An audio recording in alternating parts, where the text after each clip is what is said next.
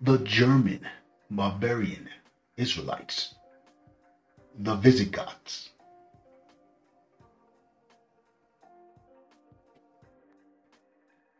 Universal Center for Renovation presents historical and biblical Israelites. This video is strictly for educational purposes and commentary. The information is of biblical and secular historical literature, so enjoy.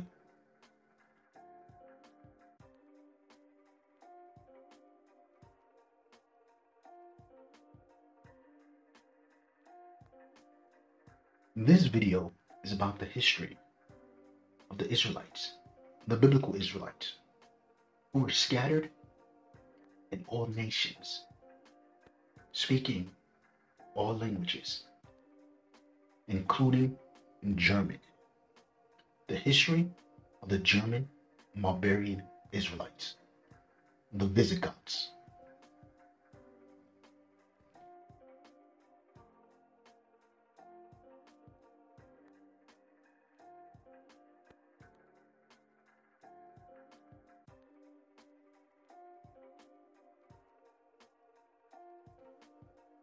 This is part 2.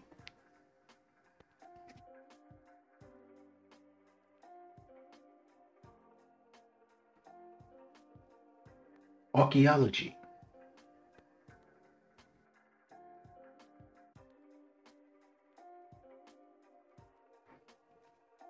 History.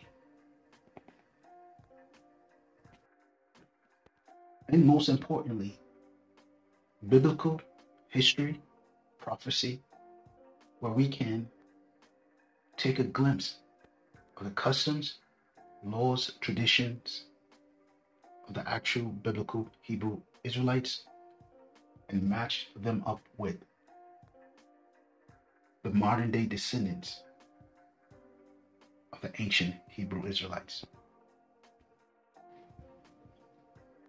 And our story begins in the ancient city of Syria,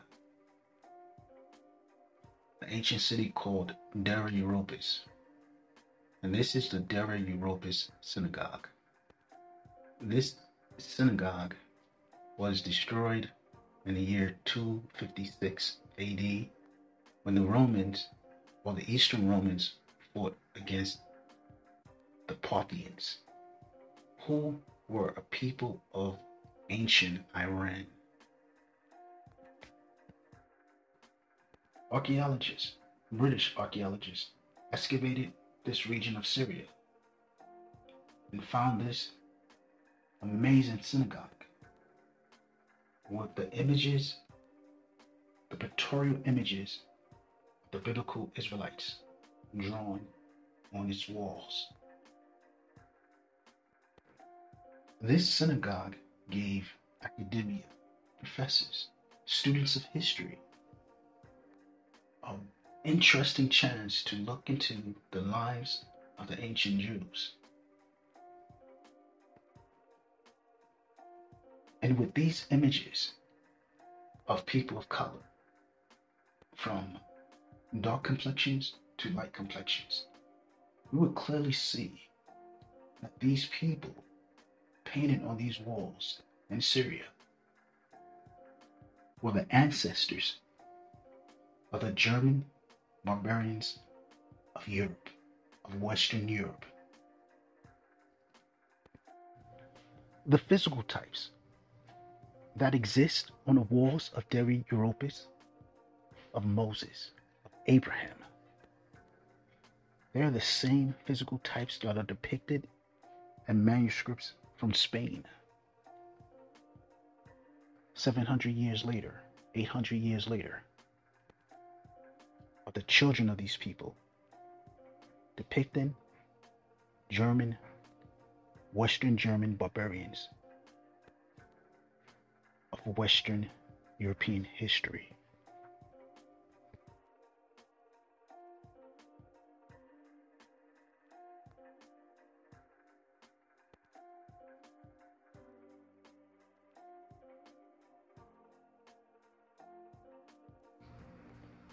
And for those in the audience who might not be so familiar with the history of the children of Israel, they are the children of Abraham, Isaac, and Jacob.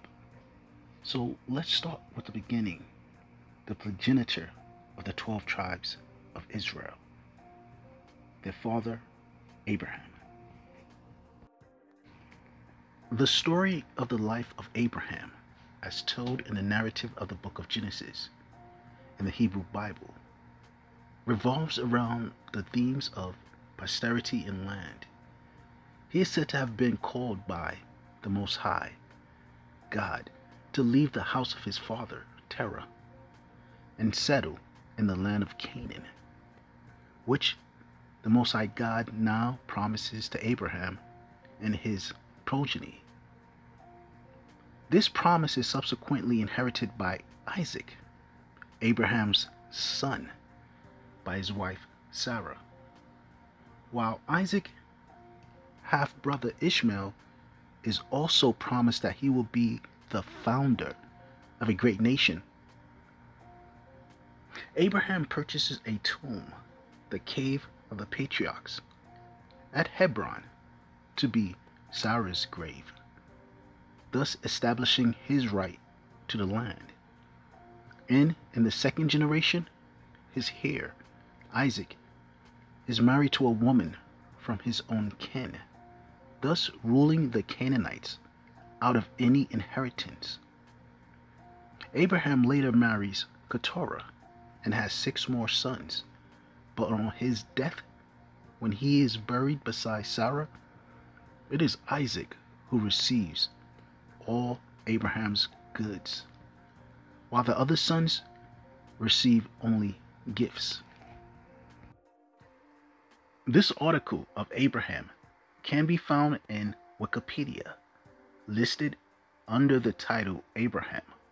The basic overview of this article can be understood in the light of a few statements. Abraham was living in a city called Ur, in a region called Chaldea, with his family.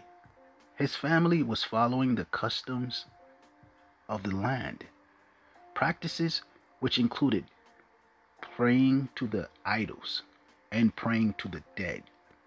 The Most High God spoke to Abraham and commanded him to leave his family in that region, and he would give him and his progeny or descendants a land free from bad traditions, bad customs, and bad laws. Abraham's children will become a great nation, and they will become priests and kings, and they will teach the nations of the world the Most High God laws, and they will establish a kingdom that would bring worldwide peace and prosperity. Although Abraham fathered many sons, his promise was ultimately limited to his son Isaac and to Isaac's son Jacob, whose name was later changed to Israel.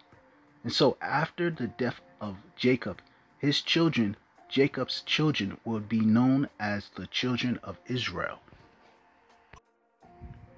And he, the God of Abraham, Isaac, and Jacob, and he said unto Abram, Know of a surety that thy seed shall be a stranger in a land that is not theirs, and shall serve them, and they shall afflict them 400 years.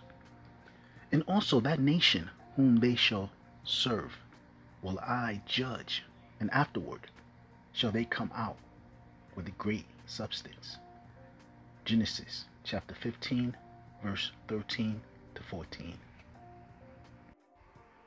The Most High God gave to Abraham a sign and a future prediction to indicate what nation of his descendants would be his elect and chosen people.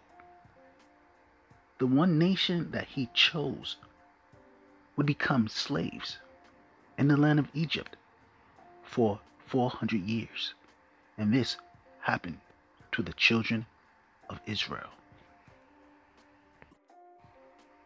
They are the people of Israel, chosen to be God's adopted children. God revealed his glory to them. He made covenants with them and gave them his law. He gave them a privilege of worshiping him and receiving his wonderful promises. Abraham, Isaac, and Jacob are their ancestors, and Christ himself was an Israelite as far as his human nature is concerned. And he is God, the one who rules over everything and is worthy of eternal praise. Amen. Romans chapter 9, verse 4 to 5. NLT. And remember the scriptures. The children of Israel were called gods.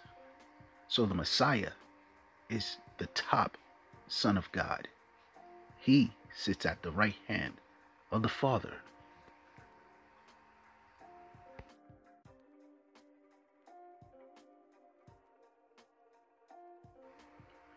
The people of Israel had lived in Egypt for 430 years. Exodus chapter 12, verse 40, NLT. And the prophecy came to pass, and the Egyptians enslaved the Israelites, and made their lives bitter with hard service, and mortar and brick. Exodus chapter 1, verse 14.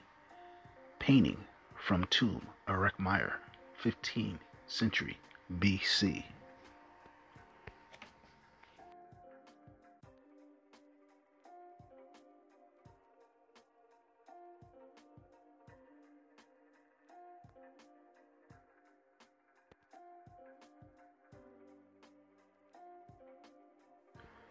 A fresco, a wall painting, located inside the 2,000-year-old synagogue in Dera Europos, Syria. This is a painting of Moses. The Lord said, I have indeed seen the misery of my people in Egypt.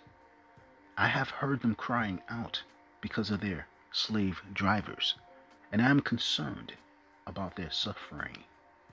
Exodus chapter 3, verse 7, NIV.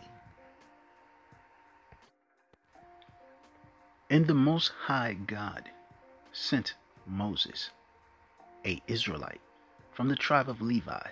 He sent him to go and deliver his people Israel out of Egyptian slavery. Exodus, book of Exodus, chapter 12, verse 31 to 33, NIV. The Exodus. During the night, Pharaoh summoned Moses and Aaron and said, Up, leave my people, you and the Israelites. Go worship the Lord as you have requested. Take your flocks and herds as you have said, and go, and also bless me. And so the 12 tribes of Israel left Egypt. The book of Exodus, chapter 28, verse 21, KJV. And the stones shall be with the names of the children of Israel, 12, according to their names, like the engravings on a signet. Every one with his name shall they be according to the 12 tribes.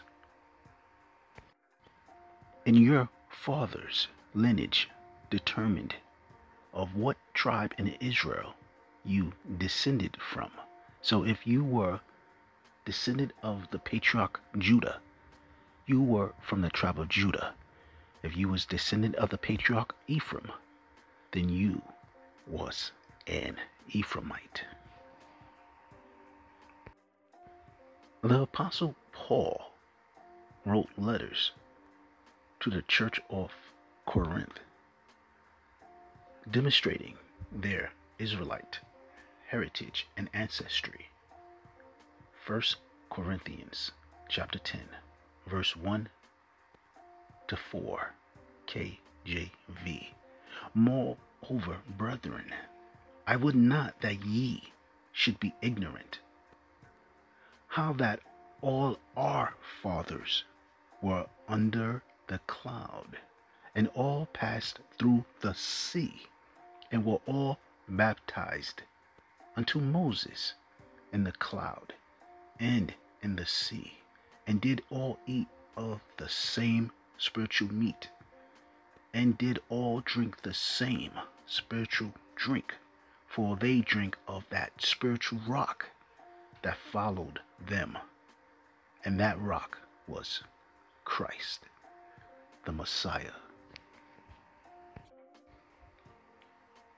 The 12 tribes of Israel, or Israelites, from the 2,000-year-old synagogue, Dera Europos, located in Syria.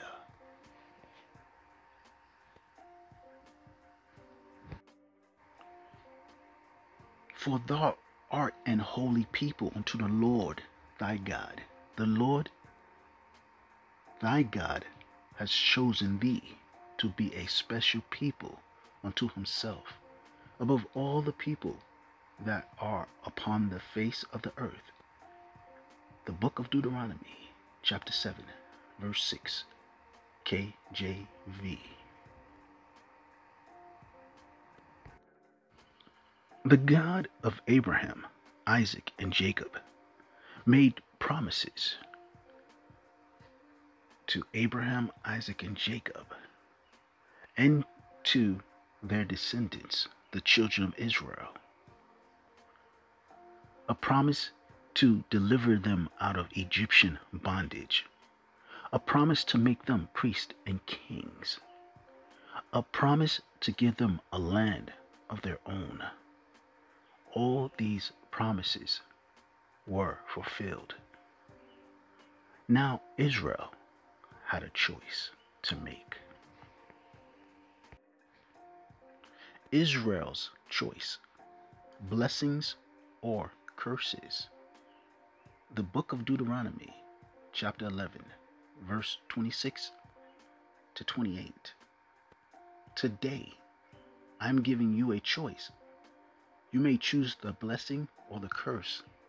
You will get the blessing if you listen and obey the commands of the Lord your God that I have told you today. But you will get the curse if you refuse to listen and obey the commands of the Lord your God. So don't stop living the way I command you today, and don't follow other gods that you don't know. Ancient Jewish history, the two kingdoms, from 920 BCE or before Christ era to 597 BCE. This is from the Jewish Virtual Library. King Solomon created the wealthiest and most powerful central government the Hebrews would ever see, but he did so at an impossibly high cost. Land was given away to pay for his extravagances, and people were sent into forced labor into Tyre in the north. When Solomon died between 926 and 922 BCE, the 10 northern tribes refused to submit to his son Rehoboam and revolted. From this point on, there will be two kingdoms of Hebrews. In the north, Israel, and in the south, Judah. The Israelites formed their capital in the city of Samaria, and the Judeans kept their capital in Jerusalem. These kingdoms remained separate states for over 200 years. The 12 tribes of Israel were all descendants of Abraham, Isaac, and Jacob. The tribes were not an homogeneous group. These images are from the period of the Neo-Assyrian Empire. These images were drawn by or carved by the Assyrians, showing the distinct qualities of this one people. On the left is a man from the southern kingdom of Judah, with obviously woolly hair. On the right is a king from the northern tribes of Ephraim, with obviously straight hair. They were one people that had distinctive, different physical types. All the tribes did not look the same. One people with different looks. After a certain amount of time had passed, the Israelites began to worship false gods. The book of Numbers, chapter 25, Contemporary English Version. The Israelites worship Baal. Chapter 25, verse 1. While the Israelites were camped at Acacia, some of the men had sex with Moabite women. These women then invited the men to ceremonies where sacrifices were offered to their gods. The men ate the meat from the sacrifices and worshipped the Moabite gods. The Lord was angry with Israel because they had worshipped the god Baal Peor. So he said to Moses, "Take the Israelite leaders who are responsible for this and have them killed in front of my sacred tent where everyone can see.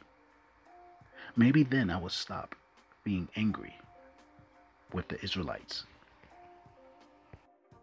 The northern tribes of Israel followed the customs of the heathen nations around them. They started to worship the idol Baal, engage in ceremonial sex magic, engage in worshiping the dead. This was taught to them by the priest of Baal, worshiping the stars and other heavenly bodies. This act of joining themselves to other nations caused the Most High God of Israel to exile the northern tribes out of their land before Judah, Benjamin, and Levi.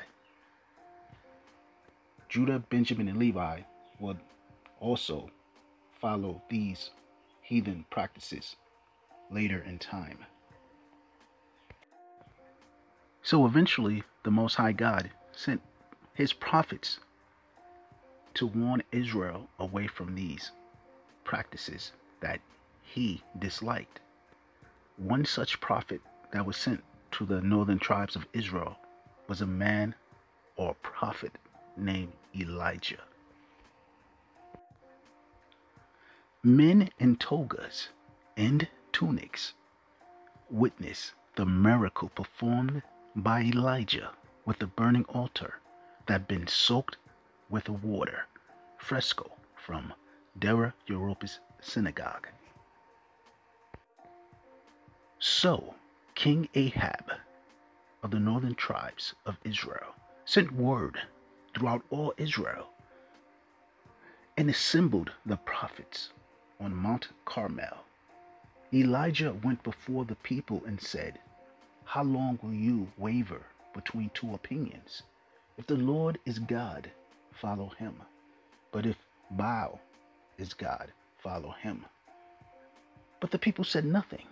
Then Elijah said to them, "I am the only one of the Lord's prophets left, but Baal has 450 prophets. Get 2 bulls for us. Let Baal's prophet choose one for themselves, and let them cut it into pieces and put it on the wood, but not set fire to it. I will prepare the other bull and put it on the wood, but not set fire to it. Then you call on the name of your God, and I will call on the name of the Lord, the God who answers by fire. He is God. 1 Kings chapter 18, verse 20 to 24. So, even after Elijah showed the nation of Israel, the ones of the northern tribes, miracles from the Most High God, they continued to worship false gods. This passage is from the Net Bible, N-E-T Bible. God will raise up the Assyrians to attack Israel. The book of Hosea, chapter 8, verse 1 to 3. Sound the alarm. An eagle looms over the temple of the Lord, for they have broken their covenant with me and have rebelled against my law. Israel cries out to me, my God, we acknowledged you. But Israel has rejected what is morally good. An enemy will pursue him. The deportation of the Israelites after the destruction of Israel, the northern tribes, in the subjugation of Judah, the southern tribes, by the Neo-Assyrian Empire from the 8th to the 7th century BCE.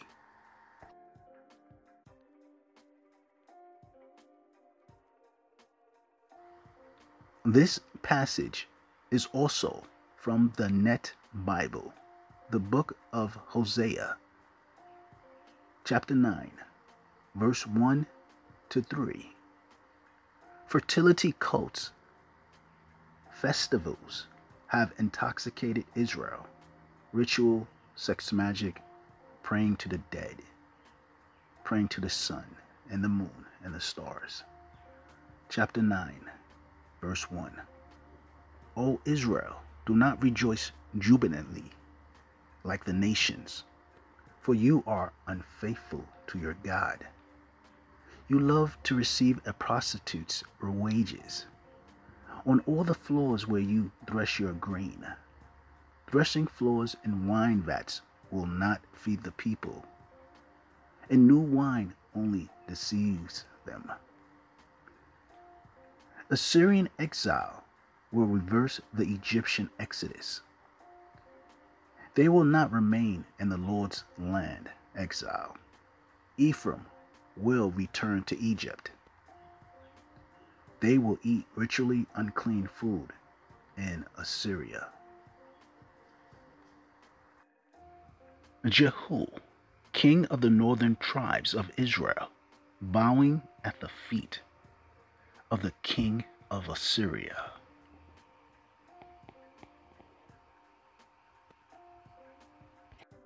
And so the northern tribes of Israel were taken into captivity, into bondage, into the land of Assyria. The 10 tribes of Israel went into captivity in the land of Assyria, which is located in modern-day Iraq today. But they didn't stay. They left the Near East and moved into a region of the world that is called Osiris. Osiris, according to the Jewish Encyclopedia, the name of the land beyond the great river, far away from the habitation of man, in which the 10 tribes of Israel will dwell, observing the laws of Moses until the time of the restoration, according to Esdras and the Apocrypha. Columbus identified America with this land, the land known as Osiris, the land inhabited by the 10 tribes of Israel, the northern tribes. Indians of the Americas.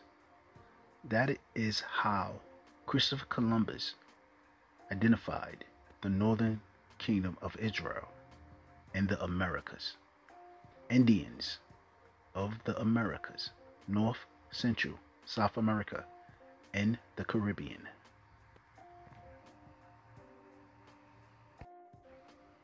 There does exist a school of thought or ideology that teaches that when the northern tribes, the 10 tribes, left Assyria, they went into Europe. And Europe is Osiris.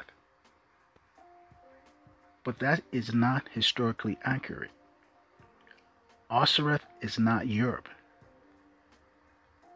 Europe was inhabited by the children of Japhet. Genesis chapter 10.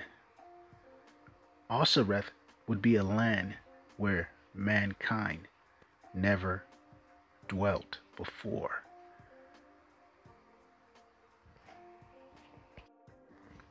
There also exists a school of thought or philosophy or ideology that teaches Osiris is located in North Africa or West Africa.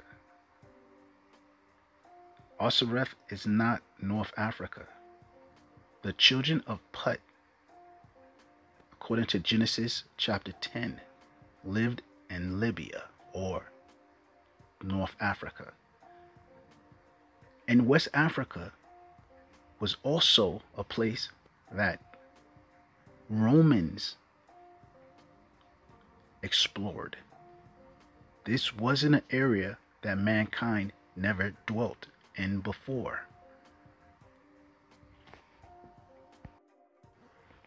This part of history might help people better understand why during the time of the Assyrian captivity you find Israelites traveling into Europe, but not the 10 tribes.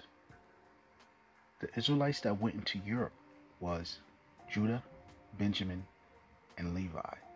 The 10 tribes stuck together and moved out of the Near East into the land of Osiris. You can read about this actual historic event in the Tanakh, the Bible, and in the Assyrian Chronicles, also known as Sennacherib's Prism. Assyrian Siege of Jerusalem, Wikipedia. The siege. Sources from both sides claimed victory. The Assyrians claimed victory, and the Judites claimed victory. The Judites are biblical authors in the Tanakh, and Sennacherib in his Prism. Sennacherib claimed the siege and capture of many Judean cities, but only the siege and not the capture of the city of Jerusalem. Sennacherib captured many Judean cities and took the Judeans also into captivity, but he did not capture the city of Jerusalem. These Judeans, Judah, Benjamin, and Levi, were taken into Assyrian captivity. The Judeans that were taken into Assyrian captivity scattered into Europe, Asia, the Far East, Southwest Asia, India, China, Japan, North Africa, West Africa. Judah, Benjamin, and Levi in Europe, Africa, and Asia. Israelites in Europe are not the 10 tribes. They are the children of Benjamin, Judah, and Levi. Israelites that were scattered in Africa are not the 10 tribes. They are the tribes of Judah, Benjamin, and Levi. Judah, Benjamin, and Levi lived in Europe, Africa, and Asia. Josephus, who was an Israelite, a Levite, a first-century historian, knew this, taught this. In the complete works of Josephus, Josephus makes this comment: "Wherefore, there are but 2 tribes in Asia and Europe, subject to the Romans." Only 2 tribes, meaning Judah, Benjamin, and Levi, which sometimes wasn't counted, but he was a Levite. While the 10 tribes, the lost tribes, the 10 tribes, are beyond Euphrates till now, and are an immense multitude, and not to be estimated by numbers. Beyond Euphrates is not Asia, because he mentioned they're not in Asia or in Europe.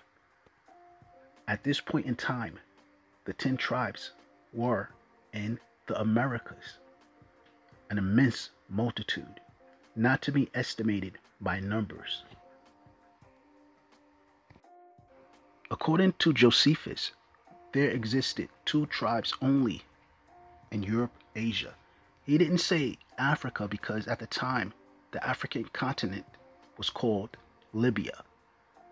So Judah, Benjamin, and Levi in Europe, Africa, and Asia, scattered in Asia, Europe, and Africa. The northern kingdom of Israel moved to a country never where mankind dwelt. According to the book 2 Esdras 13 in the Apocrypha, verse 40, those are the 10 tribes which were carried away prisoners out of their own land in the time of Hosea the king, whom Salmanassar the king of Assyria led away captive, and he carried them over the waters Euphrates, and so came they into another land, Assyria, and modern-day Iraq. But they took this counsel among themselves, that they would leave the multitude of the heathen, the Near East, and go forth into a further country where never mankind dwelt, that they might there keep their statutes, which they never kept in their own land. A country never where mankind dwelt, in the Americas. So these are images of Judah, Benjamin, and Levi from around the time of Josephus, from the synagogue of Dera Europus. On the left, you can see an image of Ezekiel. On the right, you can see an image of Moses leading the children of Israel out of Egypt. On the bottom right, you can see a whole wall of images from Dera Europus. The image on the left, it looks like it's 3 men, but it's actually only one. It's the prophet Ezekiel, and he's dressed in a Persian style clothing, where you have the tunic, the trousers, and the riding boots. This is a style that the Israelites took with them. This is a style that you will find the German barbarians wearing. You can find this style in Persia, Central Europe, West Europe, Central Asia, China, Japan, India. This is a style of clothing that in the old martial arts movies, the Shaw Brothers, Kung Fu movies, this is what they wore. Because of course, the Israelites were scattered in Asia too, and they became the practitioners of the martial art, or the martial arts in Asia. And of course, on the right, you can see the image of Moses dressed in the Roman toga or robes.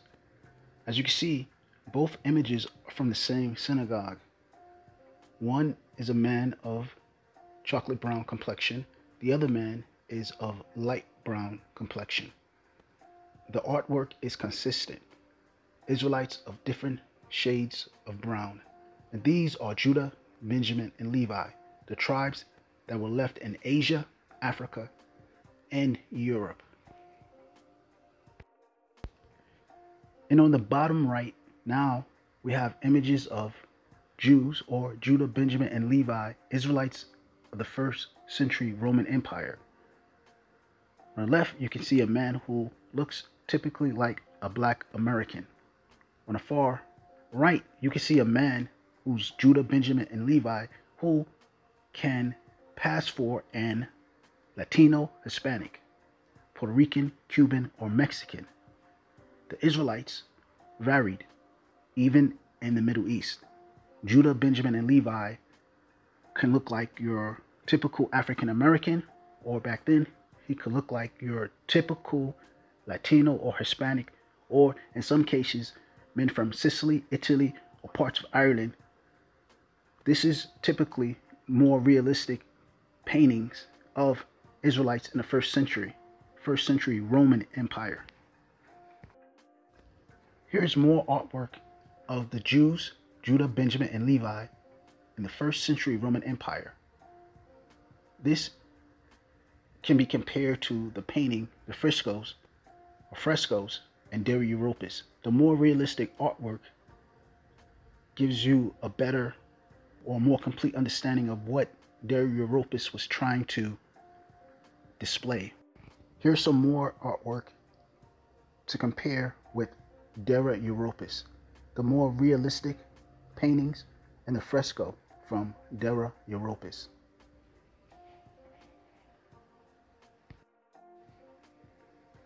Some more examples of Jews, or Judah, Benjamin, and Levi from the first century living inside the Roman Empire. The comparison to the Deri Europus fresco is amazing.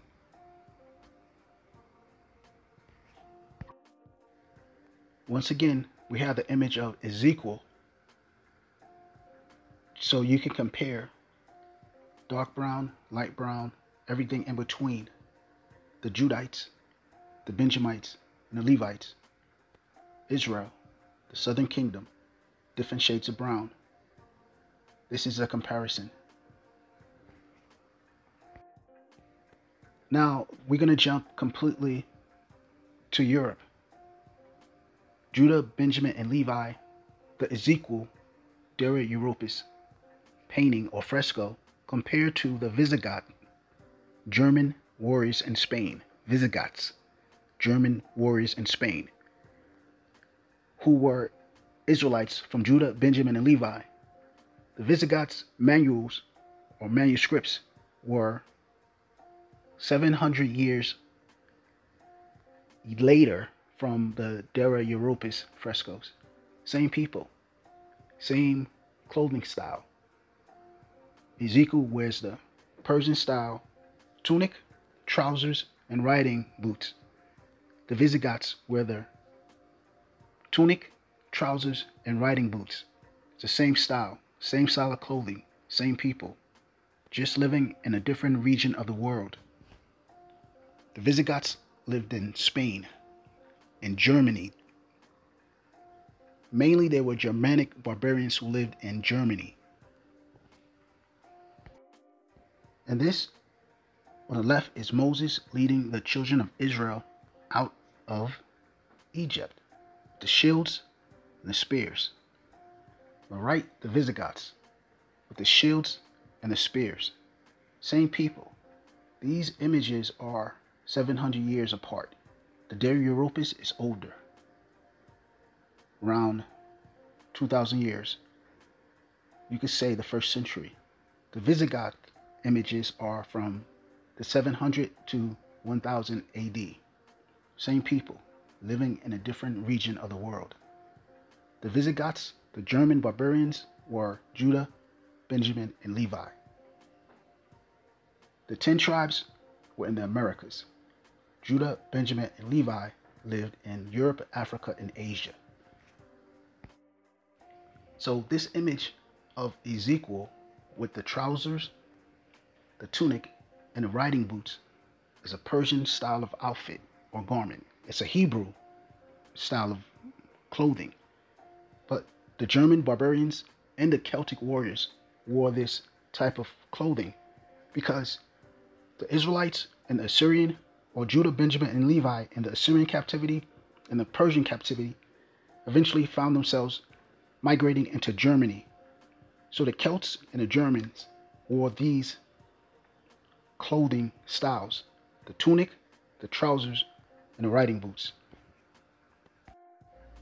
Ancient Inventions, a book by Peter James and Nick Thorpe.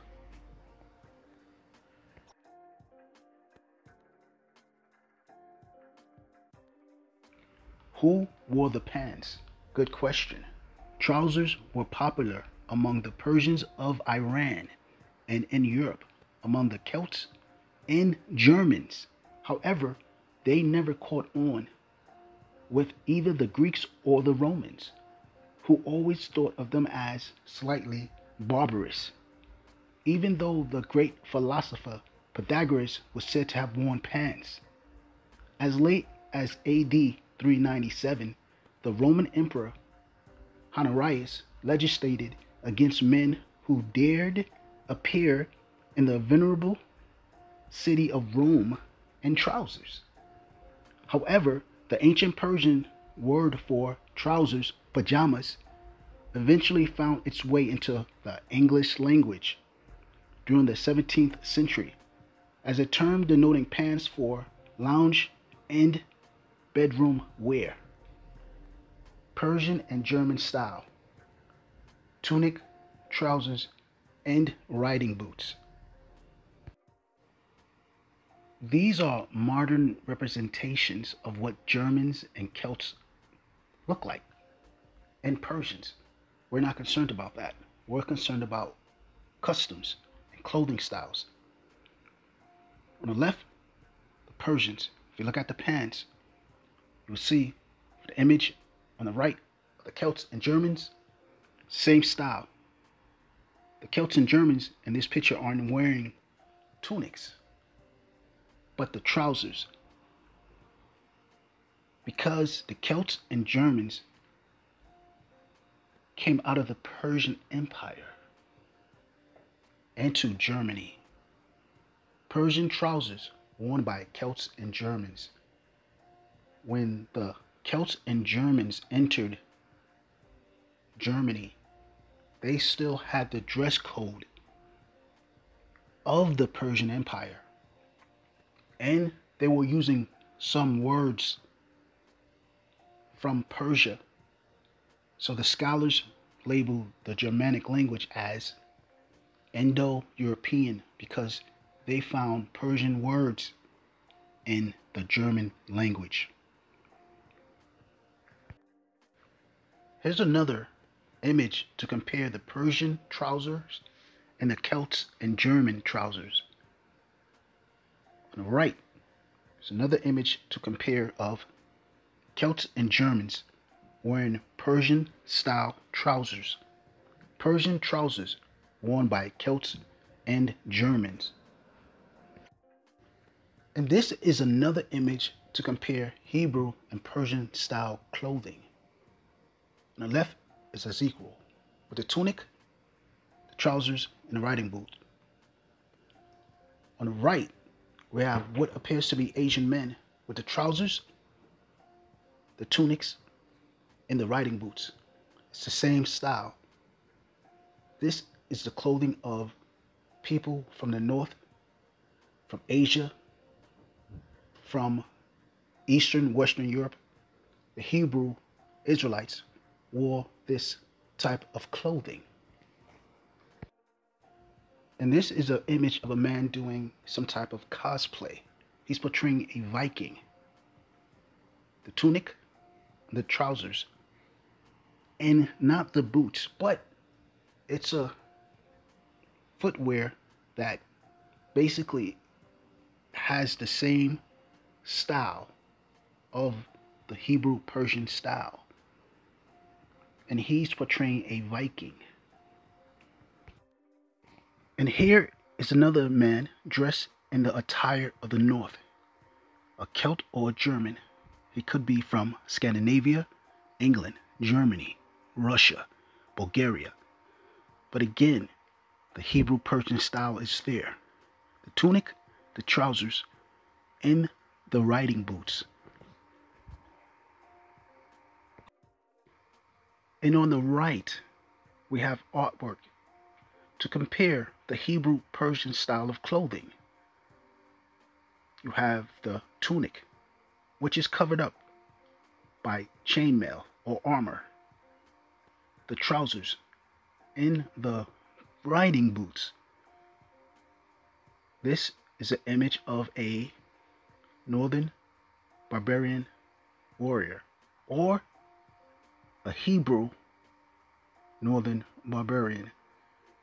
This is the same exact type of style that was used by the Israelites in the land of Israel. And this can be clearly seen from the artwork, the paintings in Dera Europos. On the left is a modern painting of a man in armor. On the right, paintings, 2,000 years old paintings of Israelites in chainmail and armor. Same style, same people, Hebrew Israelites. Mainly in Europe, Judah, Benjamin, and Levi. You could always have exceptions, but the tribes, the 10 tribes, were always living together after exile. Judah, Benjamin, and Levi were scattered among the nations. That's the difference. Judah, Benjamin, and Levi were scattered among the nations. The 10 tribes, Ephraim, Manasseh, Issachar, Asher, Naphtali, they were all living together away from the other nations. They lived in a place where mankind never dwelt. They lived alone in the Americas.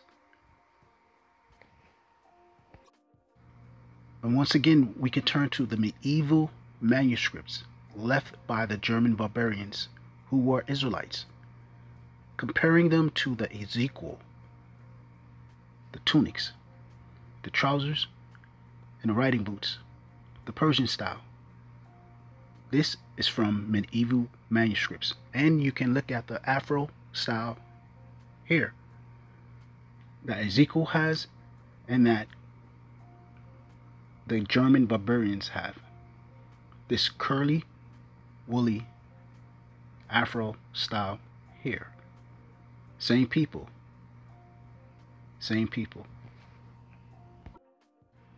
And for proof or receipts, verification from academia, we can turn to the book The Golden Age of the Moor, edited by Ivan van Sertima. This book is going for $369 online, basically $400. This book has very valuable information and other books like this book.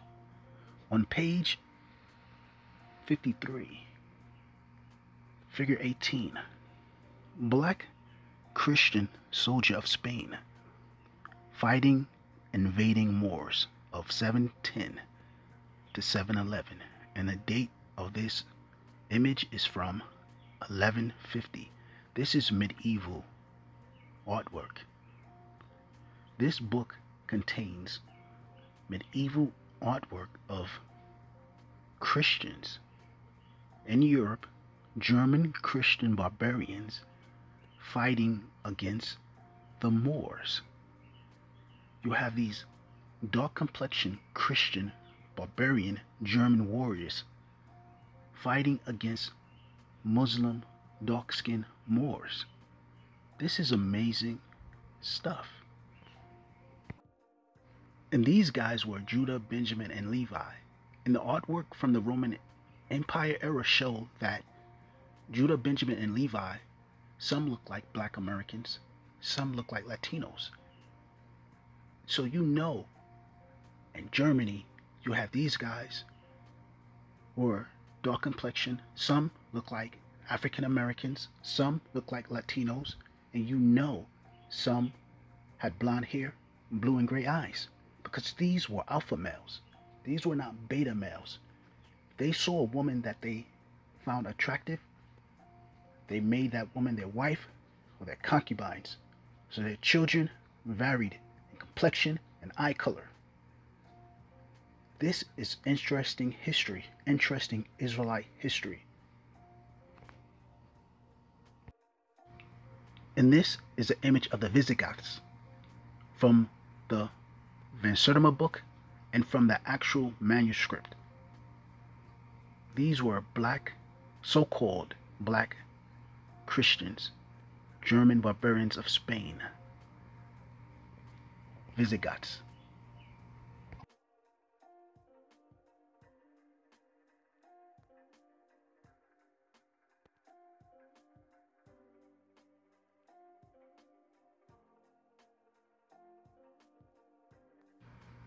The German Visigoths, the German barbarians of Western European history.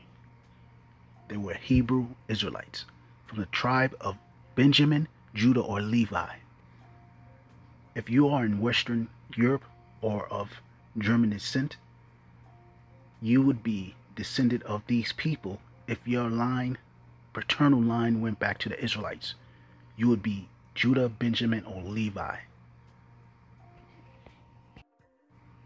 The Visigoths were a Germanic people united under the rule of a king and living within the Roman Empire during late antiquity. The Visigoths were subsequently settled in southern Gaul, modern-day France, as Foederati. They made a treaty of peace with the Roman Empire until they overthrew the Western Roman Empire. As Foederati, treaty to the Romans, a relationship that was established in 418. At that time, the Western Roman Empire was controlled by Romans of Israelite descent who overthrew the original Romans. But that's a history for another video. This developed as an independent kingdom. The Visigoths established a kingdom in France with its capital at Toulouse, France, and they extended their authority into Hispania and Spain.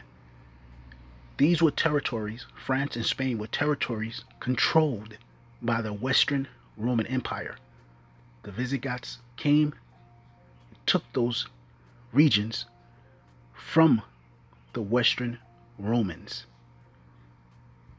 and established kingdoms of their own in former Roman territories.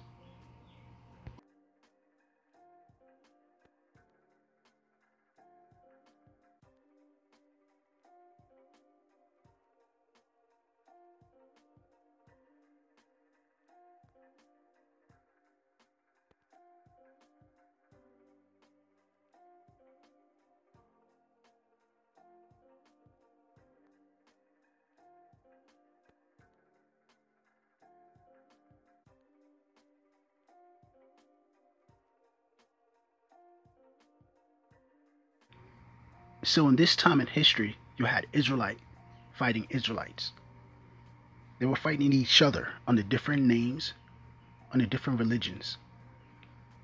Goths fighting, or Israelite Goths fighting Israelite Romans. Israelite Moors fighting Israelite Goths. Eventually, all this infighting will come to destroy all their domination and powers in all the regions that they lived in. So this infighting was to their own detriment.